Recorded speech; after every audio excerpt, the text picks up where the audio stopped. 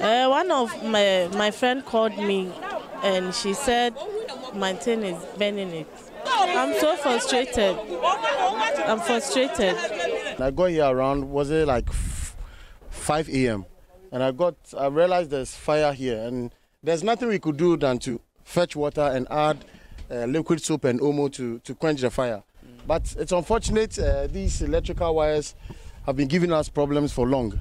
And there's this market here where people actually sew dresses and all that. There are pieces of clothes that triggers a lot of yeah. So these are some of the issues we have here. But most of the times our fire extinguishers do help a little. But for this one, there's nothing we could do about it. But after the time you got here 5 a.m., you saw the fire servicemen around?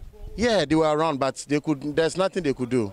If you say there's nothing, either they didn't have access to the place? They didn't have access to the place, and apart from that, they didn't have water as well. So, but that's impossible. They can't come here with the fire tender without water. Most of the time, they come first, and the water tankers follow.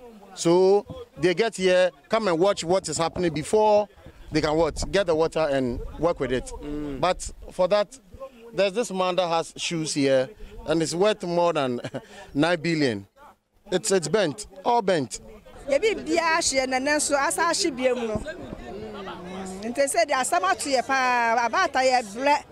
years ago it was just this wall, you know, at the back of the wall. Today it is at the back of our shop. When we came, the fire has just gutted this place all around, and all we could say is we try as much as possible to take some of our bills out. But you know, I don't know what to say than to see that we need to take precautions when it comes to these things, especially. What I can tell you now is the fire is confined.